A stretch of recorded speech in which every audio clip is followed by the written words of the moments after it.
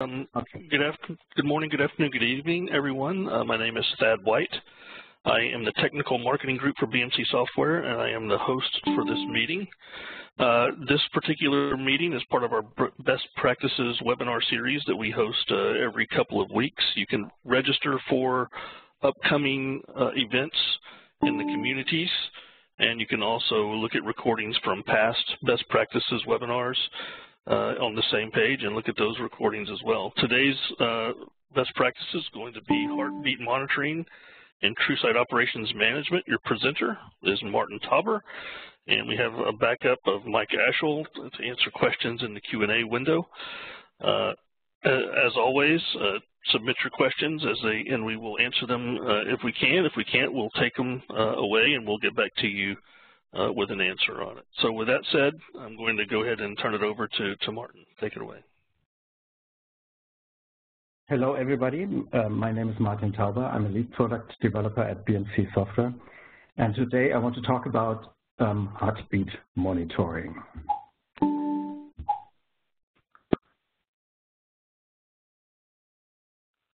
Okay, so what are we going to see today in this presentation?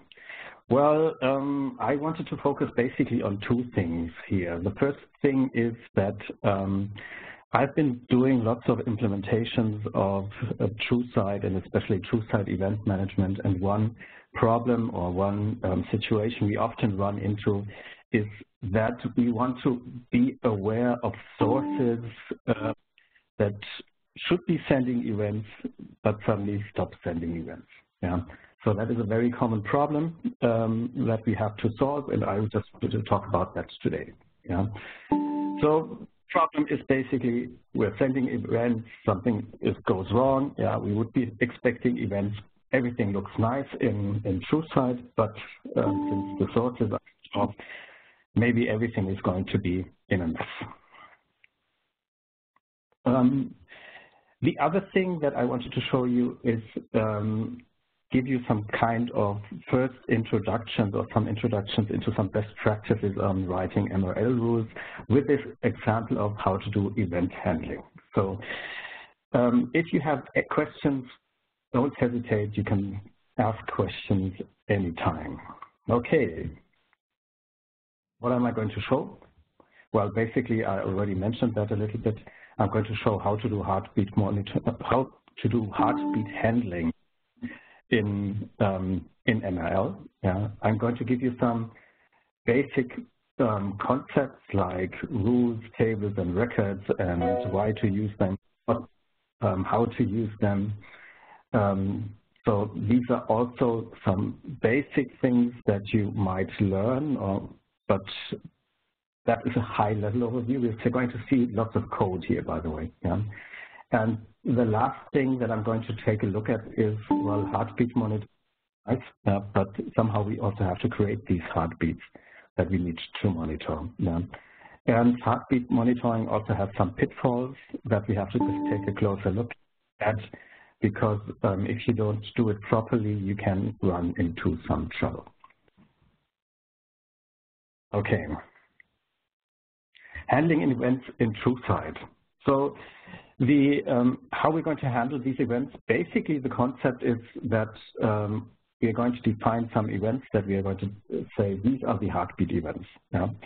So we want to have the sources sending heartbeat events, and we will take a look at that later on, kind of sources we have, who can send heartbeat events, how we can trigger heartbeat events.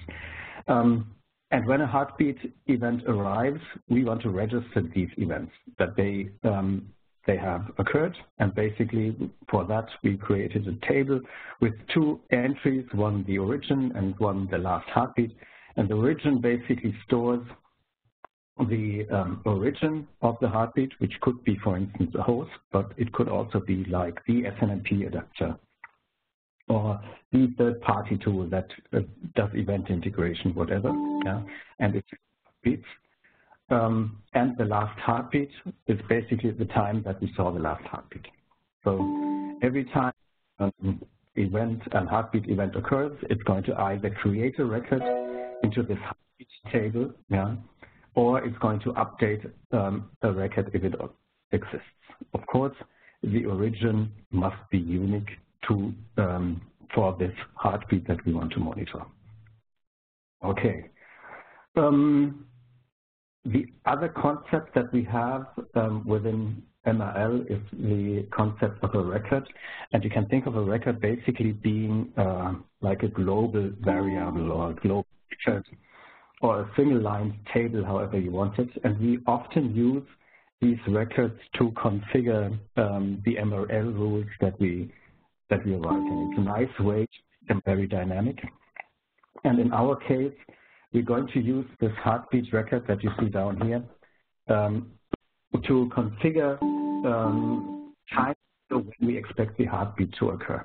Now, so we're getting a heartbeat and we're saying, well, within 20 minutes, the heartbeat should occur, or else I am going to raise an event saying, oh, I think the source is lost since there is no heartbeat. You see down here in the heartbeat record, we also have like another configuration variable, which is called every tick. And just keep that in mind, that we have this configuration variable. We're going to see why we need that later on. Okay, so that is basically the first part of the algorithm. We get the event, we write it into the table. We get the event, we update the table, and the second part would be that we have some kind of mechanism that goes through the table, compares the last heartbeat, the current time, and the time window, and sees if we got an event within that time window. If we didn't, we're going to raise an event, making sure that people are alerted, else we'll just continue. The first step we have to do is maintain our heartbeat table. Yeah. So as I said, it basically has two entries, and I wonder if I've got like a laser pointer here that I can point a little bit around. Yeah. So the first thing we create is a new rule, yeah, which has a name. In our case, it's the heartbeat update, which triggers on a certain event.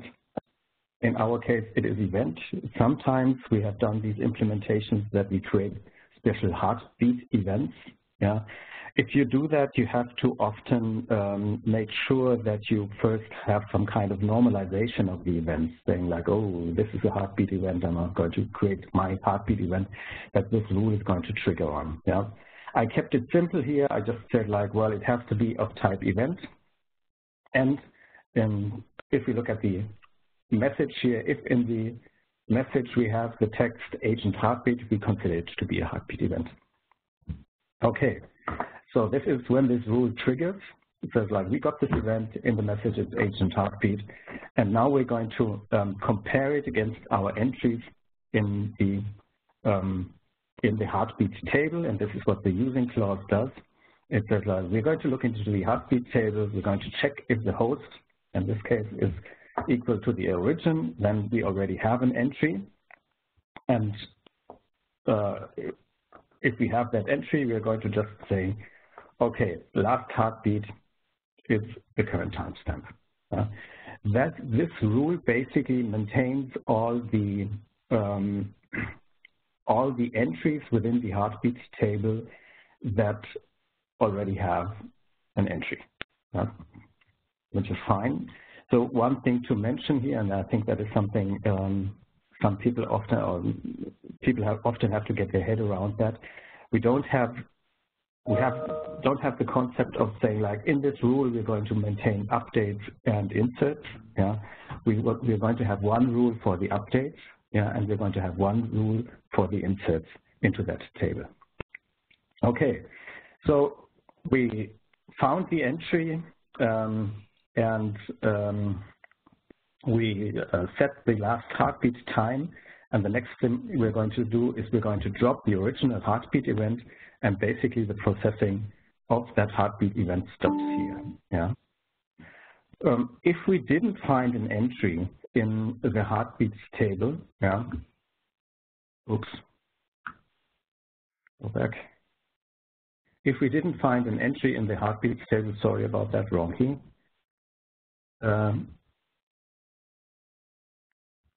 the event processing continues. Yeah, our event is still there. We're going to hit the new rule for the heartbeat insert. And the heartbeat insert is just going to say, obviously, the first rule didn't trigger, so we don't have an entry within that table.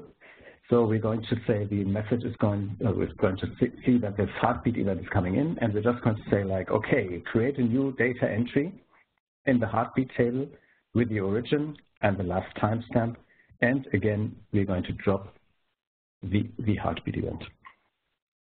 Okay, these are the two rules necessary to maintain the heartbeat table. That's basically it for maintaining the heartbeat table. Now we somehow have to make sure that we trigger, from time to time, look into that table and check if we are missing any events. And for this, I want to do this little excursus about cell ticks. Normally, events are sent to the cell and processed there, but there we also have some internal events that we can trigger from within the cell. They don't come from the outside, they are just triggered within the cell itself, yeah, and one of them is the cell tick. So in the mcell.conf, either into the etc directory or in the cell directory or the kb directory, in the mcell.conf, you can switch on and switch off the cell event tick table. So you would have to switch on the cell tick with a yes, and you would have to set the cell tick interval, which is default by 10 minutes.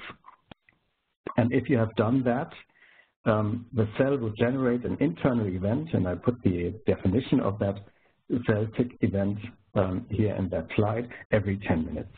Now that's important for our heartbeat mechanism, because now we can use this cell tick event to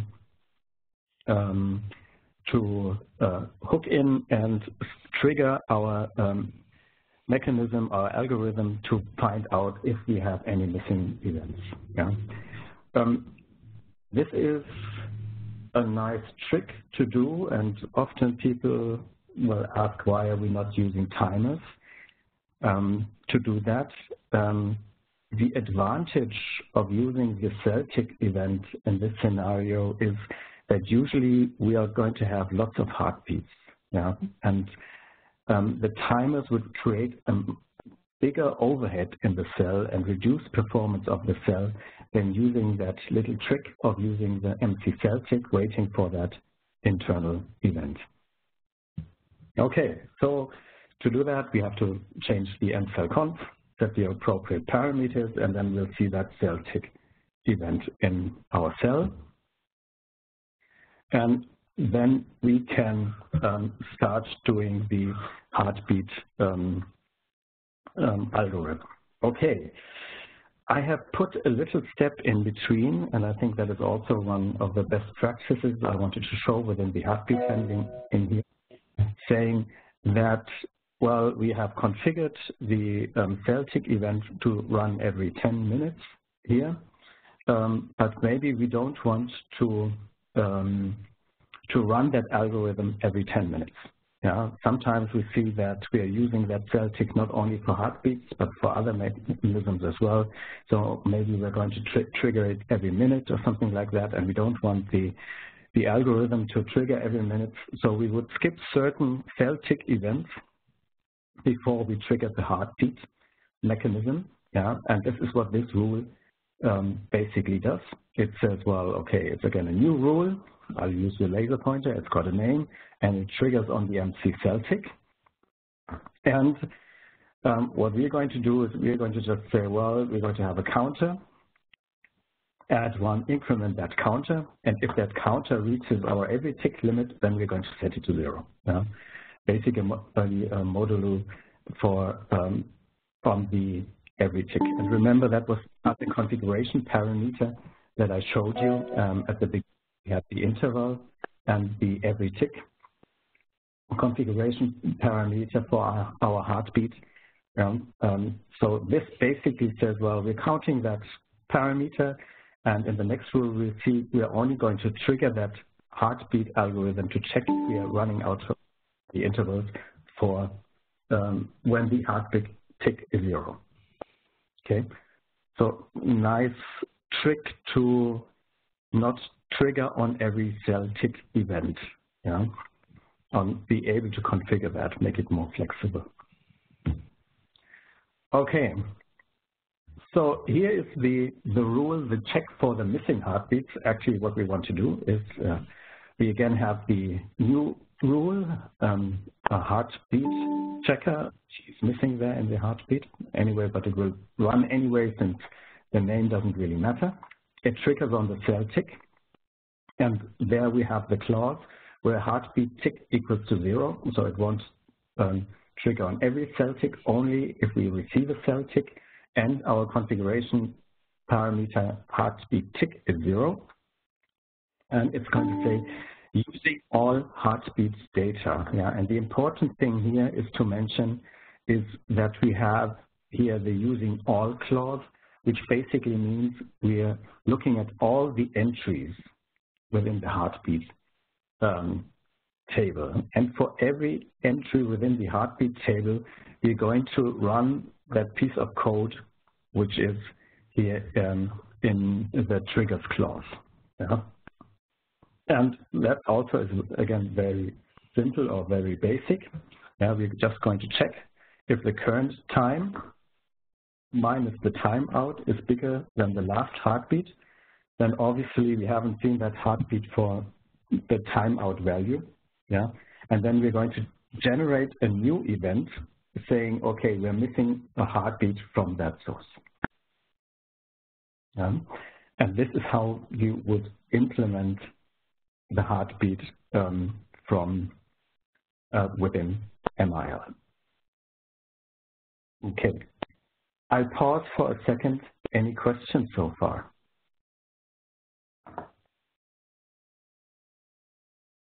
I hope it was not too fast. Yeah. Just to summarize that once again, we have the table, which keeps track of the heartbeats. We have the record, which basically does the configuration for the heartbeat mechanism. Yeah. We had to write 2 rules to maintain the heartbeat table, one for the update of the table and one for the insert of the table. Yeah. And there it is important that the update runs before the insert, because we first have to check, do we already have an entry? Then we're going to update it. If we don't have an entry, then we are going to insert it. Yeah. We had that one rule that might have confused you a little bit, but basically says, well, we don't want to trigger on every cell tick. The cell tick was the event that was triggered every time in a certain interval within the cell. And we had the last rule, which basically does the checking of the heartbeat table and creating an event if something is in heartbeat is missing. Okay. One thing to mention here is this algorithm maintains the heartbeat table in the sense of it inserts new records and it updates, but it doesn't delete any records. So in case sources are removed, yeah, we would have to think about a mechanism on how we would remove these tables, these entries within the table to not create false alarms. But that is often very customer specific. Okay. I'll pause again for 2 or 3 seconds, and then I'm going to move on. Martin, can you hear me? I can hear you. Okay. So people are having trouble unmuting themselves. So I will unmute everyone's line here at the end. I don't want to do it right now because it could be a disaster. But at the end, I will unmute everyone's line. I'd also like to remind everyone that if you have a question, please use the Q&A window in the WebEx window. Thank you. Okay. Okay, so we talked about how to handle the heartbeats within TrueSight. The other problem we often face is how to generate heartbeats. Yeah? So We have products that create their own heartbeats. So that is very nice. If we have that, then we just can reuse the existing heartbeats. If they send events in a regular interval, then we can use them. Yeah. If we don't have that, it might get a little bit more complicated. Sometimes we are trying to be a little bit tricky here, and we try to force events on a regular interval. Yeah. A common technique that we use at customer side is, for instance, with SNMP events causing authentication failures. Having somebody to try to access an SNMP device with the wrong credentials will cause an authentication failure. If you do that regularly, you somehow can force a heartbeat from these SNMP devices to ensure that they are sending traps and that they can feed into the heartbeat mechanism I just commented on. Another method of generating heartbeat events is, well, using knowledge modules, basically saying like, okay, in PSL we can trigger events within the agent, and from that agent we can trigger events creating a heartbeat. So you could check something saying like, okay, it's okay, and we're regularly going to create these heartbeats. I'm going to have a small example for that later on as well. The other method is, of course, not going through the agent, but using the msend command to generate heartbeat events. Yeah, using msend saying like, okay, heartbeat, heartbeat, heartbeat. I know this source is generating events. And of course, another way to generate heartbeat events would be to use an MRL, the generate event command within MRL. Okay. Another use case, or small use case I wanted to show you that I have implemented for our customer is ensuring the event flow between the patrol agent, integration server, and TSIM, and that basically just uses the event trigger. And event trigger is a PSL command. So I wrote a small KM using that event trigger command to regularly send events to the integration server, and then use the heartbeat mechanism to ensure that the heartbeat handling is done properly. Well,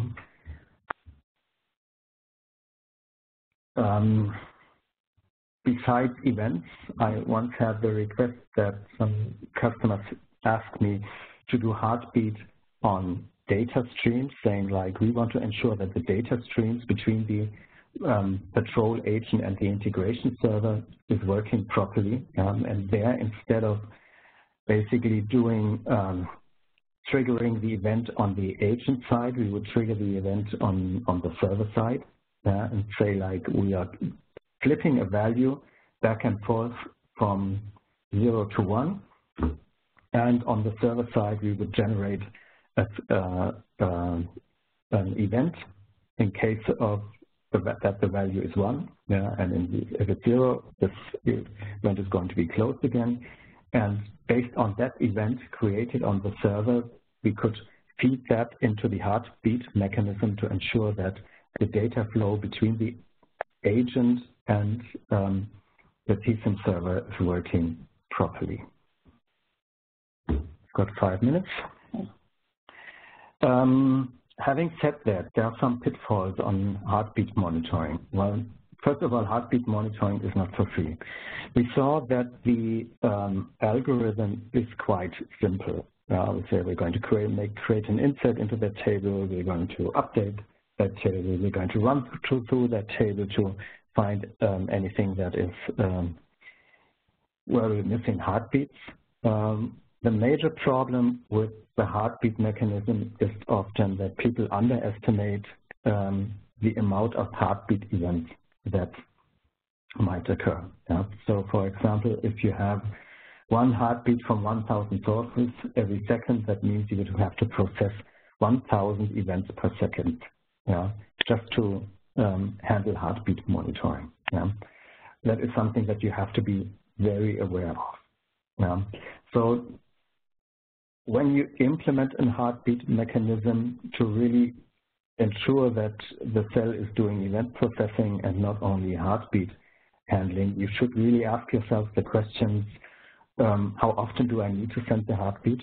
What is the interval that I would accept, tolerate as not receiving events, yeah? And which are the sources that need to send heartbeats? The example I showed just now was like showing the agent sending events to the integration server, to the TSIM server, to ensure the data flow. Do you really need every agent, or in this case, it's just enough to say like if the heartbeat should be installed on one agent running on an integration server to ensure that flow. Okay, this is it from my side. It's 3 minutes to half past, so I'll open it for questions. Yeah, great. Thank you, Martin. Very good. I am going to unmute everyone. Again, we have quite a few people on the line, so if you're not going to be asking a question, please put yourself on mute so that we get rid of any background noise. Give me 1 second here, and I will unmute everyone's line.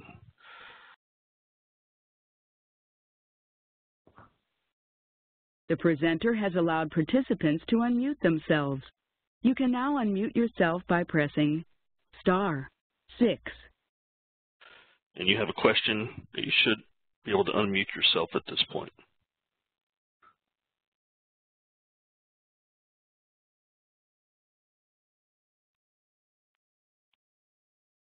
So far, no questions. So there is a couple of questions in the Q&A that you got it. Mike, are you on? Yeah. I was just saying to Martin in the Q&A. There's a question from Daryl. Martin, you see that? He says, how does this test application, i.e. a syslog server, is processing syslog messages for the MSEN to TSOM, or is this the only testing pattern of cell? Sorry, I have to find. Can you say that again? Daryl, do you want to unmute yourself? Are you available? Can you see the Q&A, Martin?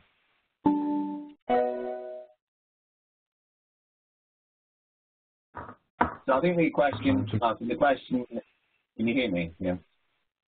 I can hear you. Okay. The question is, how does this test the application, i.e. syslog server, is processing syslog messages for the MSEN to TSOM, or is this only testing the path and the cell? And I think that's the question. This is only testing.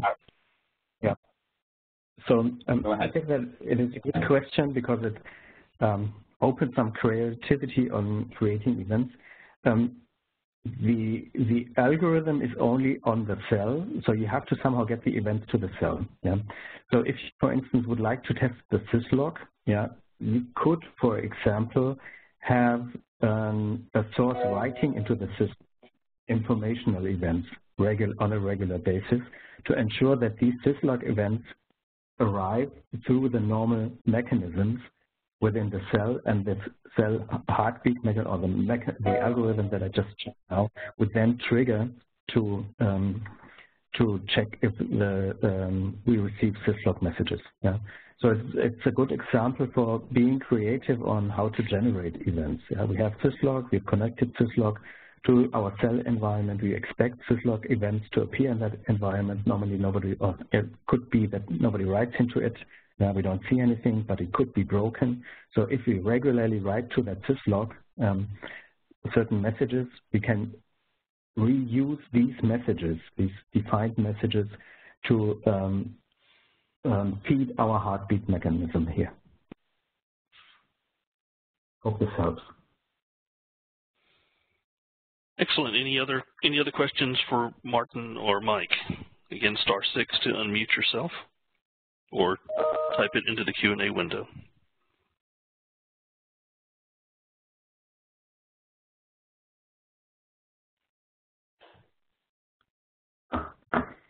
Okay, I guess that's it. Thank you very much, Martin, for the content. That was excellent. Thank you, Mike, for being on the line and answering questions. This concludes this particular session, best practices session. If you want to see upcoming sessions again or older sessions, please go to the community's website and look for TrueSight Operations Best Practices Calendar, and you can find all the information there. Thank you very much. Have a good day. Thanks, everybody.